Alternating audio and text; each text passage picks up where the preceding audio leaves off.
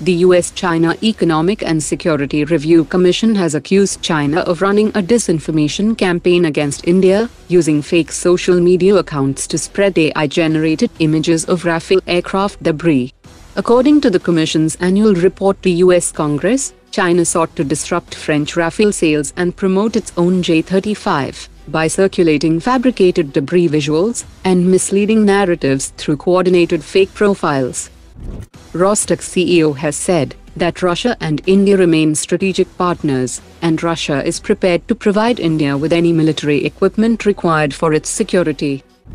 India's Tejas fighter jet made a strong impression at the Dubai Airshow 2025, while Pakistan's Su-17 failed to secure flight clearance on day 1 and day 2 due to a start pump malfunction, and it remains grounded on day 3 as the issue persists.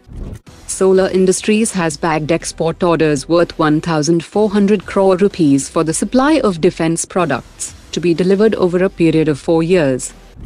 Russia has revealed its unmanned Su-75 Checkmate Wingman variant at the Dubai Airshow 2025, which is a stealthy fighter-shaped UCAV capable of autonomous strike and reconnaissance missions, designed to operate alongside the Su-57 and Su-75. Hyderabad-based Grene Robotics is set to launch the Indrajaal Ranger on 26 November, which is a SUV vehicle-mounted counter-UAV system designed for rapid deployment in border zones and tactical operations.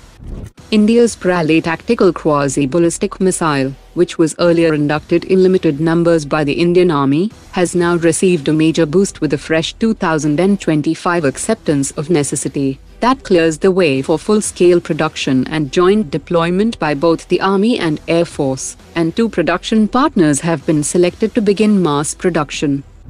India conducted 3 successful tests of the new SAW electro-optical variant with the cooled Seeker Mark I in 2024, and latest reports indicate that development is now shifting to an advanced cooled Mark II Seeker for better thermal management, faster image processing, and higher resolution tracking for precision engagements during high-temperature missions.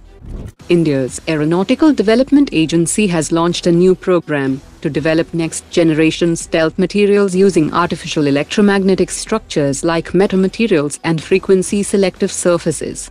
The goal is to develop a lightweight broadband radar-absorbing coatings that can be built directly into airframes without compromising strength, designed to cut radar signatures across all bands for platforms such as Tejas Mark II, AMCA and even strategic missiles. The Indian Air Force is preparing to begin trials of the data patterns developed Talon Shield airborne jammer pod on the Su-30. Ground integration and captive tests on static airframes are underway, with flight trials targeted for early 2026 that will replace aging imported jammers and reduce foreign dependence, while opening potential export avenues for India.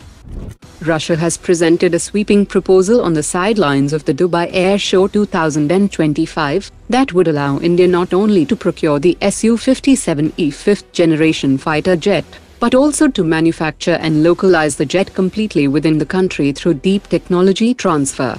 An initial batch of 60 Su-57 is being explored, and central to the proposal is Russia's new product 177S 5th-generation jet engine for both the Super Sukhoi upgrade and Su-57 program. Russia had recently briefed a high-level Indian delegation on the product 177S engine and its compatibility with HAL Karaput's AL-31FP engine ecosystem, and achieving at least 50% indigenization of engine production, backed by a potential 20,000 crore rupees joint investment. A comprehensive localization and co-production roadmap is expected to be finalized during President Vladimir Putin's visit to India for the India-Russia summit on 5th December. Today's top 3 comments.